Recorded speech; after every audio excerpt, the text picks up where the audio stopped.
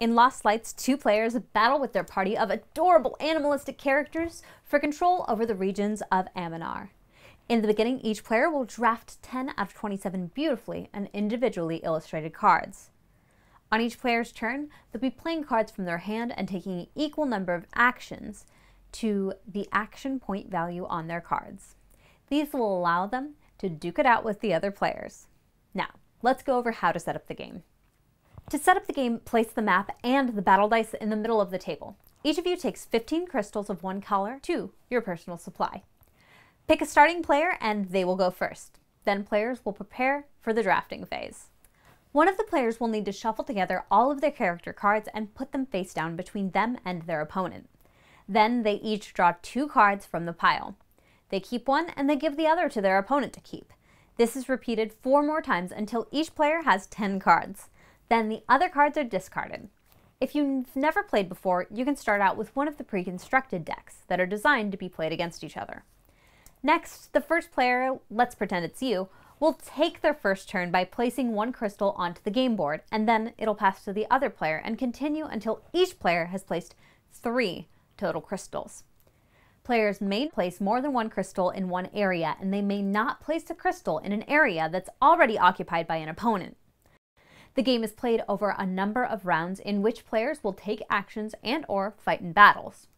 The game ends if the players have no more character cards left in their hand. Every turn consists of 2 phases, the reinforcement phase and the battle phase. During the reinforcement phase, the players will add forces to areas on the map and move their forces.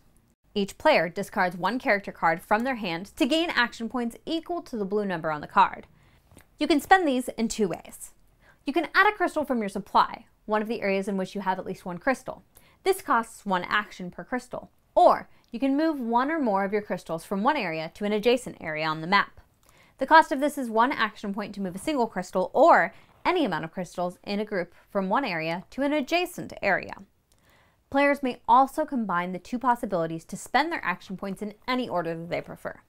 For example, if I were to discard Tanilla, I would then move these 2 crystals 1 area over, and then I would add 3 crystals to the area I just moved them to.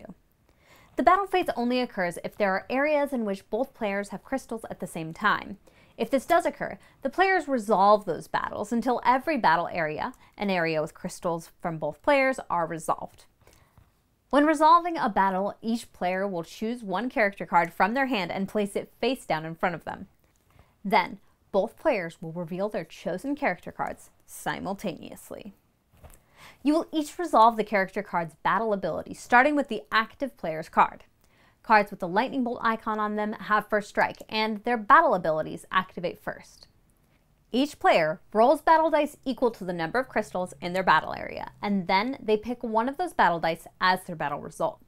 Players may spend any number of crystals from their supply to re-roll the same number of battle dice. They can do this for as many battle dice as they spend crystals, but no more than 1 time per battle, and they remove those crystals from the game permanently by putting them back in the box, or in our case, these bowls.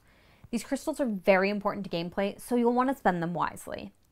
Players will then calculate their total battle strength. You calculate battle strength by adding together the following: your result of your chosen battle die, your battle strength of your chosen character, and the number of crystals in your battle area. The player with the lower total battle strength loses the battle, and all of their crystals are removed from the battle area and put back into their supply.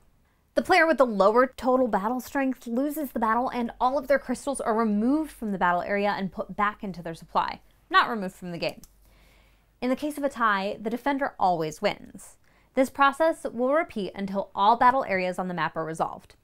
The game ends if both players have no character cards left in their hand. In this case, they add up all of their points for each player. Or the game will end immediately if any player has no more crystals on the map. In this case, the other player wins the game.